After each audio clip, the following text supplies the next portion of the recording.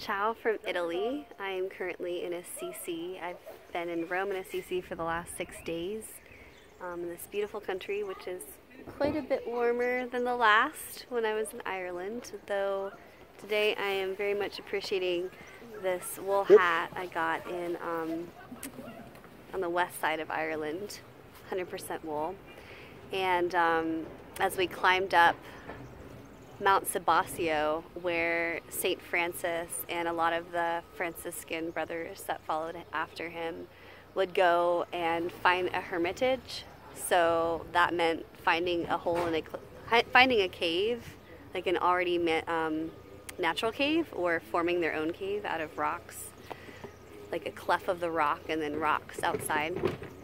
So I got to spend some time sitting in one little hovel there in the mountainside and considering what does it take for someone to be that serious to find the presence of God, that they would climb a mountain and be super duper cold and like probably have minimal clothing and shoes or be barefoot, and then just like be alone with or without food for a period of time. I've been inspired by that fervor of the saints. And even when their penance and their self-flagellation, or kind of being severe with their bodies as far as how much food they eat, is hard to understand, it's beautiful to consider what they were willing to do and what they were willing to give up to seek the presence of God.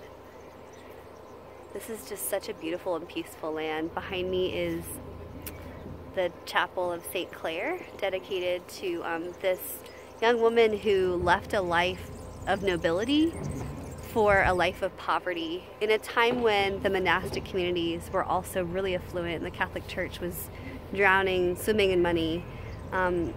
Both Francis and Clare chose to forsake the attraction of wealth and live humbly and simply in the loving way of Christ, to serve the least, to serve the lepers and the poor, and to live among them.